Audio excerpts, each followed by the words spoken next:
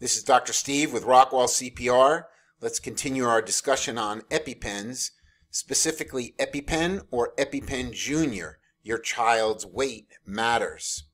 So, for adults, or really just human beings, weighing more than 30 kilograms, that's 66 pounds, you will need an EpiPen. Regular EpiPen. That's a yellow box. The outside case is clear with a yellow cap. The instructions are yellow on the EpiPen. The cap is blue. The needle end is orange. The key here is the yellow instructions. That means it has a dose of 0.3 milligrams intended for any human being above 66 pounds. Let's move over to the child or EpiPen Junior. That is in a green box.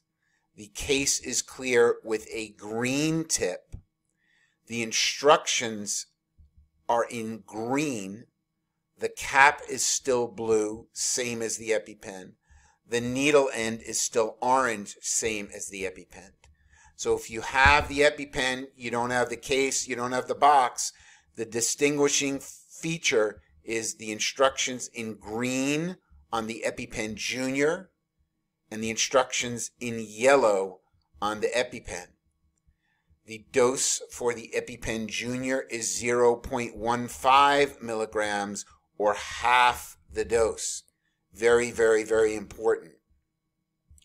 Now we're going to go over to the prescribing instructions, which is basically the insert that you see in the box. And very, very important up here. What are EpiPen and EpiPen Junior auto-injectors? I want you to look down here. The EpiPen is 0.3 milligrams for people who weigh 66 pounds or more. That's 30 kilograms or more. The EpiPen Junior is 0.15 milligrams for people who weigh 33 to 66 pounds. That's 15 to 30 kilograms. And here is a very key point. It is not known if EpiPen and EpiPen Junior are safe and effective in children who weigh less than 33 pounds or 15 kilograms.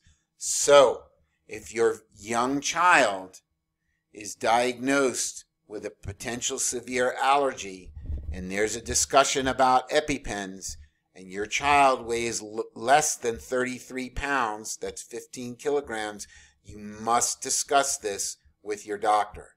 So once again, the EpiPen Junior is for weights 33 to 66 pounds, and the regular EpiPen is for 66 pounds and up.